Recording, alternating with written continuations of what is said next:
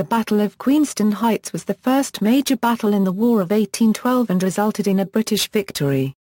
It took place on October 13, 1812, near Queenston, in the present-day province of Ontario. It was fought between United States regulars and New York militia forces led by Major General Stephen Van Rensselaer, and British regulars, York Volunteers and Mohawks led by Major General Isaac Brock, and Major General Roger Hale Sheaffe, who took command when Brock was killed. The battle was fought as the result of an American attempt to establish a foothold on the Canadian side of the Niagara River before campaigning ended with the onset of winter. This decisive battle was the culmination of a poorly managed American offensive and may be most historically significant for the loss of the British commander. Despite their numerical advantage and the wide dispersal of British forces defending against their invasion attempt, the Americans, who were stationed in Lewiston, New York, were unable to get the bulk of their invasion force across the Niagara River due to the work of British artillery and reluctance on the part of the undertrained and inexperienced American militia. As a result, British reinforcements arrived and defeated the unsupported American forces, forcing them to surrender. Background: the United States invasion across the Niagara River was originally intended to be part of a four-pronged attack on Upper Canada's border strong points. From west to east, Brigadier General William Hull would attack Amherstburg through Detroit, Major General Van Rensselaer would attack across the Niagara River, another diversionary attack would cross the St. Lawrence River to take Kingston, and Major General Henry Dearborn, the Commander-in-Chief of the United States Army, would make the major attack via Lake Champlain to capture Montreal and Lower Canada. These attacks were expected to bring the colony to its knees and ensure a quick peace. However, the four attacks on Upper Canada failed or were not even launched. Hull was besieged in Detroit and, fearing a massacre by Britain's Native American allies, surrendered the town and his entire army following the siege of Detroit. Dearborn and his army remained relatively inactive at Albany, New York, and seemed to be in no hurry to attempt an invasion. Van Rensselaer was also unable to launch any immediate attack on the Niagara Peninsula, lacking troops and supplies. Although he held the rank of Major General in the New York State Militia, Van Rensselaer had not commanded troops in battle and was not a warrior, being considered the leading Federalist candidate for the governorship of New York. Possibly hoping to get Van Rensselaer out of the way, New York Governor Daniel Tompkins had put Van Rensselaer's name forward to command the army on the Niagara, and he officially took command on July 13. Van Rensselaer secured the appointment of his second cousin, Colonel Solomon Van Rensselaer, as his aide-de-camp. Solomon Van Rensselaer was an experienced soldier, and a valuable source of advice to the general. Prelude. British moves Major General Isaac Brock was both the civil administrator of Upper Canada and commander of the military forces there. He was an aggressive commander, and his successful capture of Detroit had won him praise, the reputation as the savior of Upper Canada, and a knighthood, the news of which would only reach Upper Canada after his death. However, his superior at Quebec, Lieutenant General Sir George Prevost, was of a more cautious bent, and the two clashed over strategy. Brock had hastened back from Detroit, intending to cross the Niagara, defeat Van Rensselaer before he could be reinforced and occupy Upper New York State. Prevost vetoed this plan, ordering Brock to behave more defensively. Not only was Prevost concerned by Brock's apparently rash actions, but he was aware that the British government had revoked several orders in council which affected American merchant ships, and thus removed some of the stated causes of the war. He believed that peace negotiations might result and did not wish to prejudice any talks by taking offensive action. He opened negotiations with General Dearborn, and arranged local armistices. The United States government rejected Prevost's approach, and ordered Dearborn to proceed with the utmost vigor in your operations, after giving Prevost notice of the resumption of hostilities. However, it took several weeks for this correspondence to travel between Washington and the frontier. While Brock had been at Detroit, Major General Sheaffe had been in command of the troops on the Niagara. Acting under Prevost's orders, Sheaffe had concluded an armistice with Colonel Van Rensselaer on August 20, and had even gone further than Prevost's orders by voluntarily restricting the movement of British troops and supplies. Brock returned to the Niagara on August 22, to find the armistice in effect. The terms of the armistice permitted the use of the river by both powers as a common waterway, and Brock could only watch as American reinforcements and supplies were moved to Van Rensselaer's army, without being able to take action to prevent it. The armistice ended on September 8, by which time Van Rensselaer's army was considerably better supplied than it had been before. The one aggressive action which Brock was able to take during the armistice was to facilitate the siege of Fort Wayne on the Maumee River, which ended in a defeat of the native attackers. American internal quarrels. Even with Hull's failure and Dearborn's inaction, Van Rensselaer's situation appeared strong. On September 1 he had only 691 unpaid men fit for duty, but the arrival of reinforcements soon boosted his force considerably. In addition to his own force of around 6,000 regulars, volunteers and militia, Van Rensselaer had Brigadier General Alexander Smith's force of 1,700 regular soldiers under his command. However, Smith, who was a regular officer although originally a lawyer by trade, steadfastly refused to obey Van Rensselaer's orders or respond to his summons.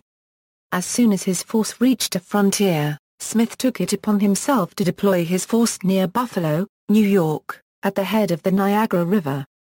Van Rensselaer laid a plan for the main force to cross the Niagara from Lewiston and take the heights near Queenston, while Smith crossed the river near Fort Niagara and attacked Fort George from the rear.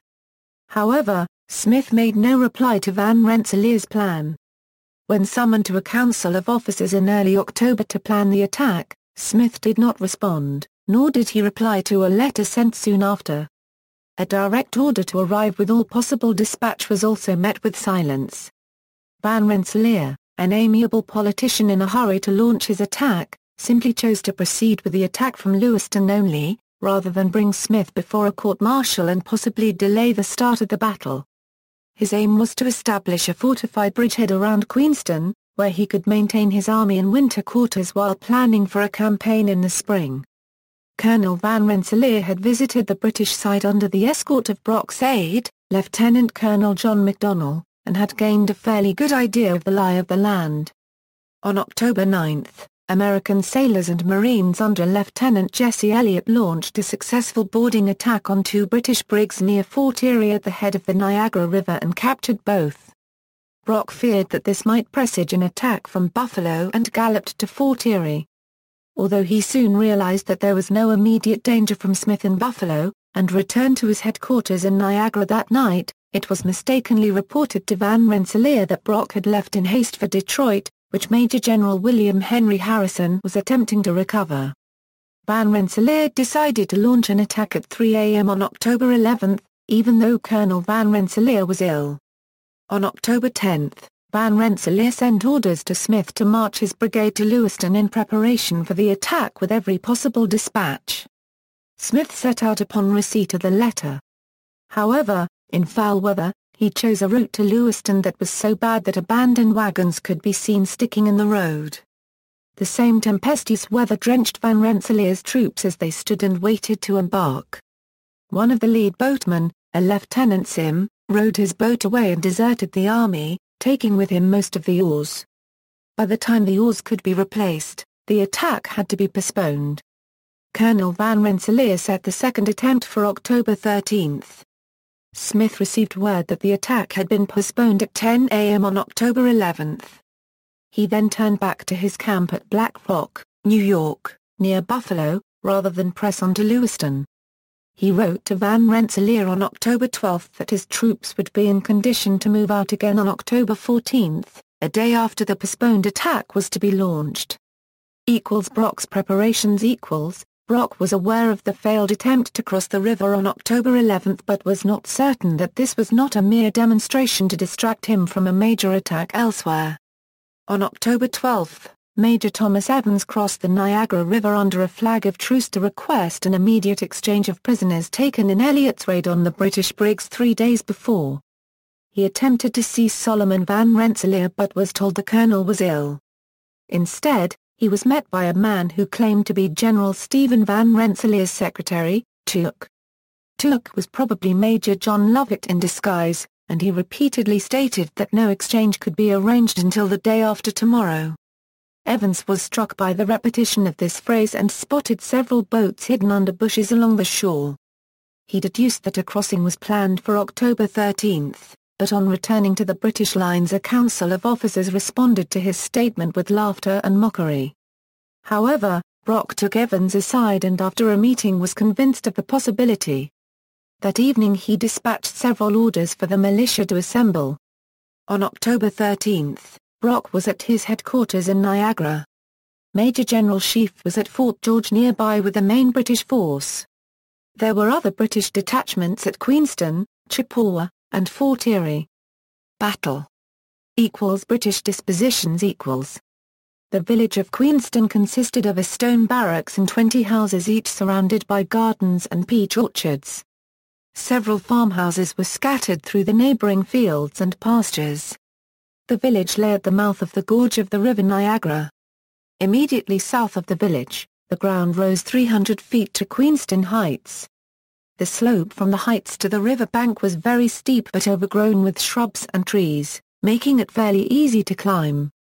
Lewiston was on the American side of the river, with the ground to its south rising to Lewiston Heights. The river was fast-flowing and 200 yards wide, but was described as being little trouble to even an indifferent oarsman. In time of peace, there was a regular boat service between Queenston and Lewiston with permanent landing stages in both villages. The British detachment at Queenston consisted of the Grenadier Company of the 49th Regiment of Foot under Captain James Dennis, a flank company of the 2nd Regiment of York Militia under Captain George Chisholm, and a detachment of the 41st Regiment of Foot with a 3-pounder Grasshopper cannon. The light company of the 49th under Captain John Williams was posted in huts on top of the heights. An 18-pounder gun and a mortar were mounted in a redden halfway up the heights, and a 24-pounder gun and a carronade were sighted in a barbette at Vrooman's Point, a mile north of the village, guarded by a company of the 5th Regiment of Lincoln Militia under Captain Samuel Hatt. 2 more companies of York Militia under Captains Cameron and Heward were stationed at Brown's Point, 3 miles to the north. The remaining local militia of the 5th Lincoln Regiment were not on duty but could assemble at very short notice. First American landing The American forces involved were the 6th, 13th and 23rd U.S. Regiments of Infantry, with detachments of U.S. artillery serving as infantry. There were also the 16th, 17th, 18th, 19th and 20th Regiments of New York Militia and a volunteer battalion of riflemen, totaling 900 regulars and 2,650 militia. Because the United States Army was being rapidly expanded, most of the regulars at Lewiston were recent recruits, and Van Rensselaer considered the militiamen's drill and discipline was superior to that of the regulars. The Americans had 12 boats, each of which could carry 30 men, and 2 large boats which could carry 80 men and which were fitted with platforms on which field guns or wagons could be carried. A last-minute squabble over seniority and precedence led to the command of the first landing party being split. Colonel Van Rensselaer led the militia contingent and Lieutenant Colonel John Christie of the 13th U.S. Infantry led the regulars. The Americans began crossing the river in 13 boats at 4 a.m. on October 13. 3 boats, including Christie's, were swept downstream by the current. 1 landed lower down and the other 2 under Christie returned to the American side of the river. 10 minutes after they began the crossing, the remaining 10 boats under Colonel Van Rensselaer began landing at the village. A sentry noticed them and, rather than fire his musket to raise the alarm and thus warn the American troops that they had been spotted, ran to Dennis' headquarters. A few minutes later, Dennis' troops fired a volley into the Americans as they were still coming ashore. Colonel Van Rensselaer was hit by a musket ball as soon as he stepped out of his boat on the Canadian shore. As he tried to form up his troops, he was promptly hit 5 more times, and though he survived, he spent most of the battle out of action, weak from loss of blood. Captain John Ewell of the 13th U.S. Infantry took over and fought to retain the American foothold in Queenston. Meanwhile, the British guns opened fire in the direction of the American landing stage at Lewiston, and the American guns' mortars near the landing stage, opened fire on Queenston Village. Dennis' troops were driven back into the village but kept firing from the shelter of the houses. As the light grew, the British guns became more accurate. As a second wave of 6 American boats began to cross the river, the crews of 3 of them, including their 2 largest, one of which was carrying Lieutenant Colonel Trieste, panicked as they came under fire. Trieste's pilot turned the boat back for shore, despite Trieste's efforts to restrain him. This later caused controversy when Captain Lawrence, commanding the next boat following, asserted that Trieste had ordered him to retreat, leading to accusations of cowardice. One of the 3 remaining boats was sunk by a cannonball and another, carrying Lieutenant Colonel John Fenwick, drifted downstream and landed in Hamilton Cove, a hollow about 800 yards downriver, where British troops quickly surrounded Fenwick's men. 3 men escaped in the boat, which sank on reaching the American side of the river. Fenwick was wounded in the face by a pistol shot, and the other survivors of his party surrendered. The last boat drifted within easy range of the gun at Vrooman's Point and its occupants surrendered. Death of Isaac Brock. At Fort George, Brock had been awakened by the noise of the artillery at Queenston. As he considered this might only be a diversion, he ordered only a few detachments to move to Queenston but galloped there himself, accompanied by a few aides. He passed through the village as dawn broke, being cheered by the men of the 49th, many of whom knew him well, and moved up to the Redden to gain a better view. The 18-pounder cannon and the howitzer in the Redden were causing great carnage amongst the American boats. Since coming ashore an hour and a half earlier, the U.S. forces had been pinned down along the river. Prompted by Lieutenant Gansevoort of the U.S. Artillery, who knew the area well, the wounded Colonel Solomon Van Rensselaer ordered Captains Wall and Ogilvy to take a detachment upstream, and descend the heights by the point of the rock, and storm the battery. The Redden had very few troops guarding it, the light company of the 49th having been ordered from the heights into the town by Brock to join the fighting in the village in support of the Grenadier Company. Wall's troops attacked just after Brock arrived, forcing his small party and the artillerymen to flee into the village, after quickly spiking the guns. Brock sent a message to Major General Sheaffe at Fort George, ordering him to bring as many troops as possible to Queenston. He then resolved to recapture the Redden immediately rather than wait for reinforcements. Brock's charge was made by Dennis and Williams, 2 companies of the 49th and 2 companies of militia. The assault was halted by heavy fire, and as he noticed unwounded men dropping to the rear, Brock shouted angrily that this is the first time I have ever seen the 49th turn their backs. Surely the heroes of Egmont will not tarnish their record. At this rebuke, the ranks promptly closed up and were joined by 2 more companies of militia, those of Cameron and Heward. Brock saw that the militia supports were lagging behind at the foot of the hill and ordered one of his provincial aide-de-camp, Lieutenant Colonel John McDonnell, to push on the York Volunteers while he led his own party to the right, presumably intending to join his party with that of Williams' detachment who were beginning to make progress on that flank.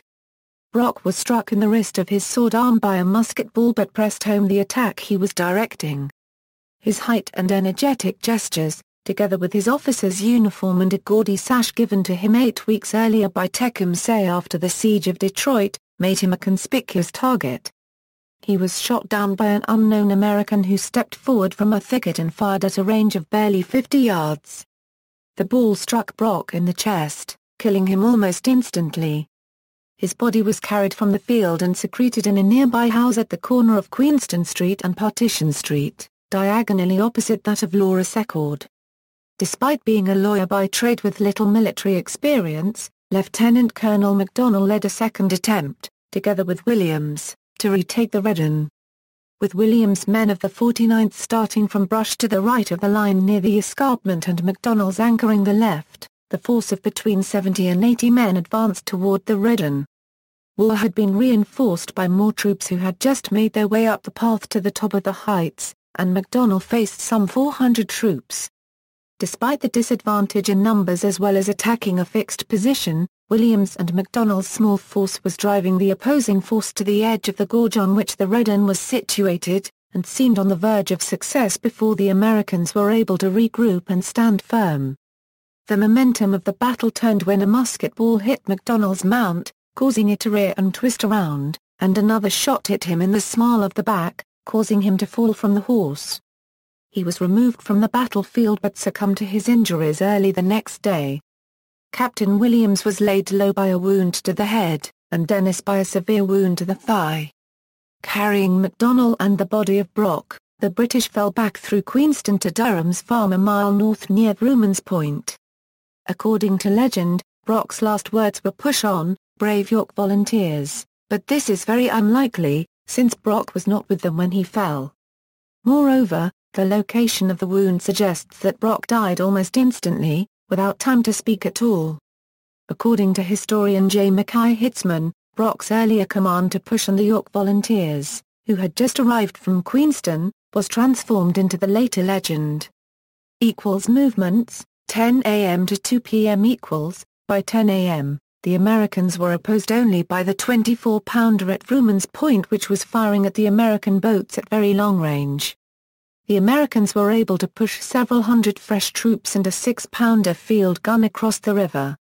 They unspicked the 18-pounder in the Redden and used it to fire into Queenston village, but it had a limited field of fire away from the river.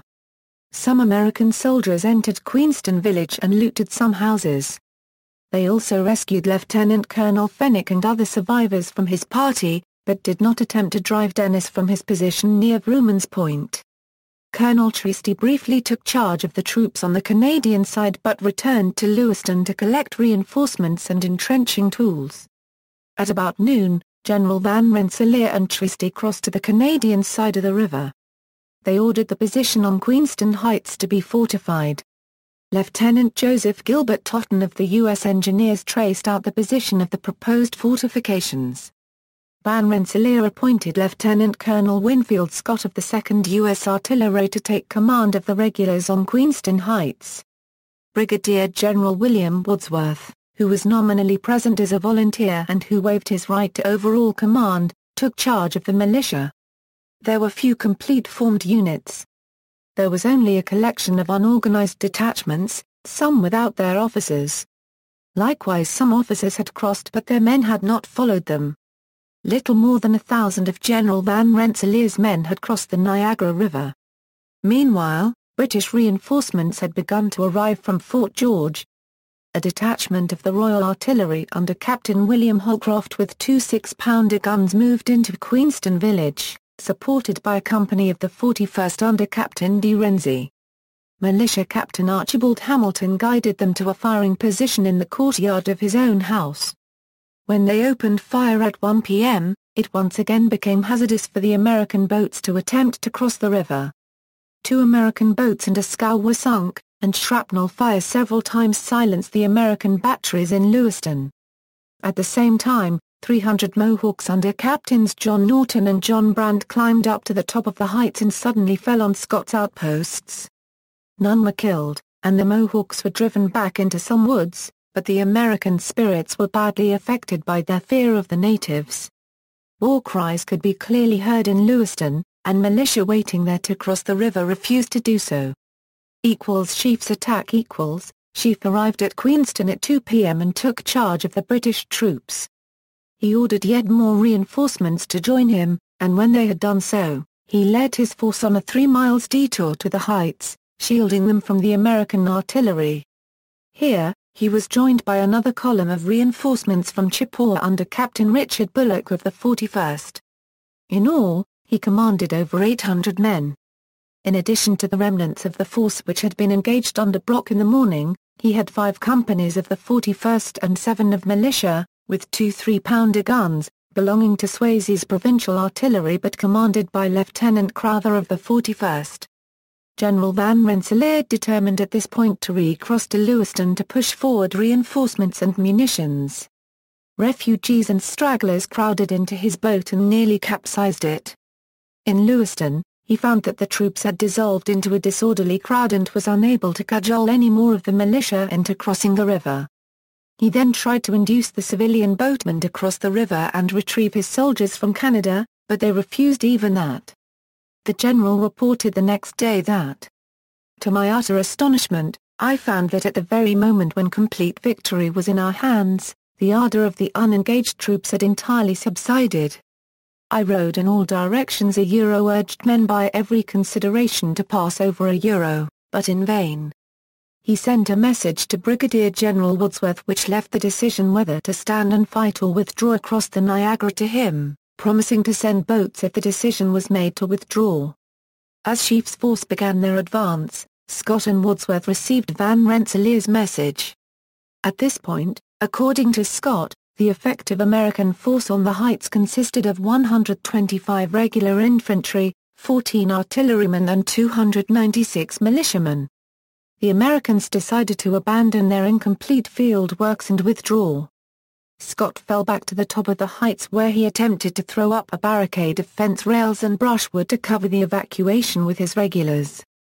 He placed the 6-pounder gun in front of the line, and posted some riflemen on the right among the huts formerly occupied by the light company of the 49th. Sheaffe took his time forming his men up and preparing them for battle and attacked at 4 p.m., 12 hours after Van Rensselaer launched his assault. The first attack was made by the light company of the 41st with 35 militia and some Indians against the riflemen on Scott's right. After firing a volley, they charged with the bayonet, forcing the riflemen to give way in confusion. Sheaffe immediately ordered a general advance, and the entire British line fired a volley, raised the Indian war whoop and charged. The American militia, hearing war cries from the Mohawks and believing themselves doomed, retreated en masse and without orders.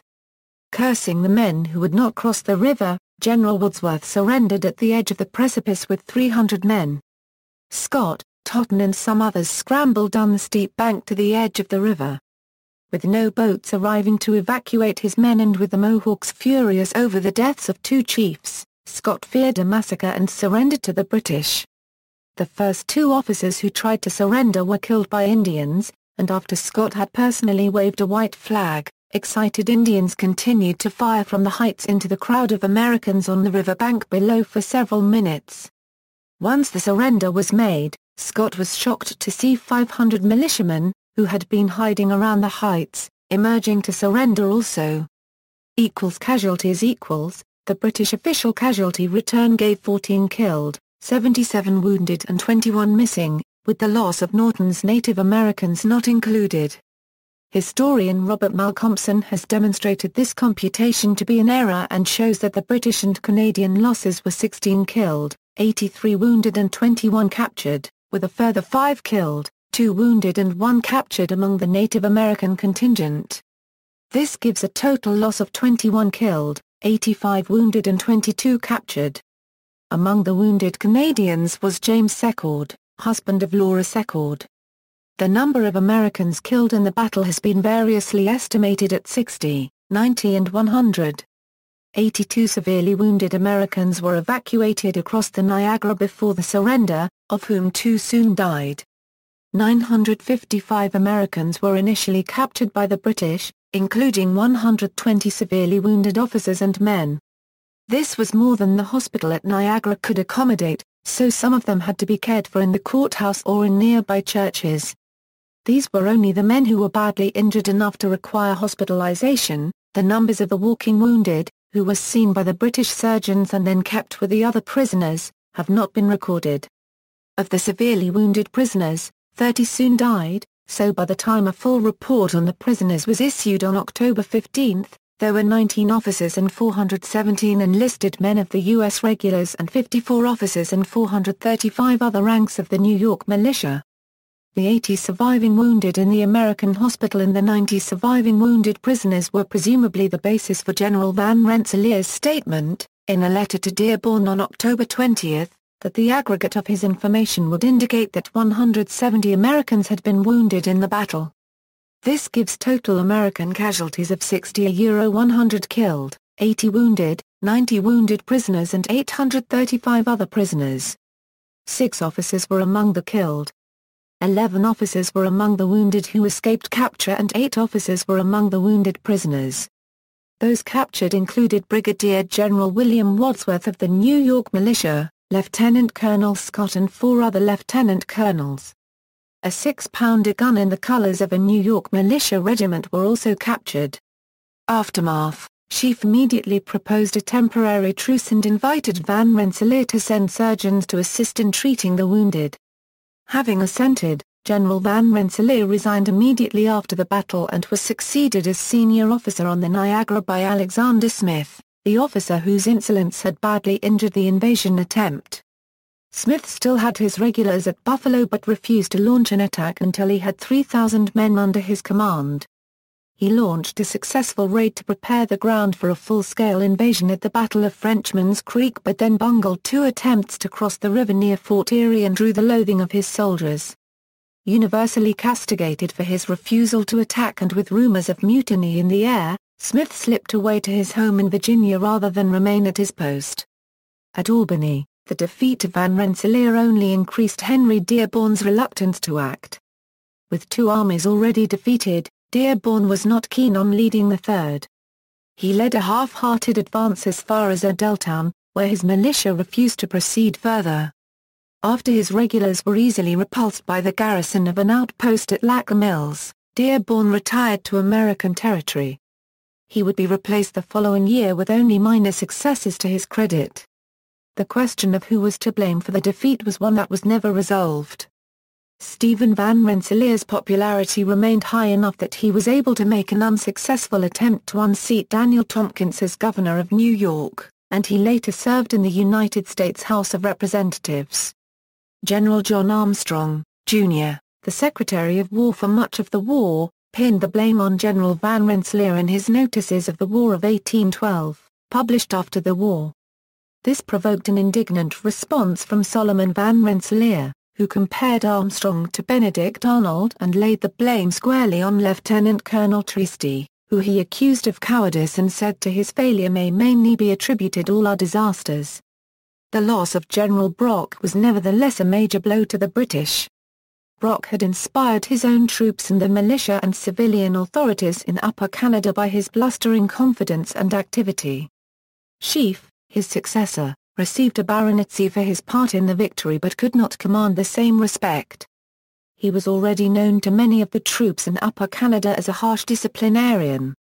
His success where Brock had rashly sacrificed himself could not help him escape censure for not having followed up the victory at Queenston Heights with an attack on Fort Niagara. The following April, he was defeated by a numerically superior American force at the Battle of York. Although his decision to retreat with his few regulars was accepted by his superiors to be correct in military terms, it left the local militia, the Assembly of Upper Canada and the population of York feeling abandoned and aggrieved. He was relieved of his appointments in Upper Canada. Legacy: one of the Canadian Navy's new ships of the Joint Support Ship Project will be named HMCS Queenston, and the ship's class the Queenston class, to commemorate this battle. The song "MacDonell on the Heights," by Stan Rogers, commemorates the role of John MacDonell in the battle. In the Canadian Army, the Lincoln and Welland Regiment, the 56th Field Artillery Regiment, RCA, the Queen's York Rangers and the Royal Hamilton Light Infantry perpetuate the history and heritage of Canadian militia units that took part in the battle. Notes. References. External links: Van Rensselaer's explanation to General Dearborn as to why the Americans lost the Battle of Queenston, an historic account of the Battle of Queenston Heights, Brock's Monument, summary of the battle, information about the battlefield and tours.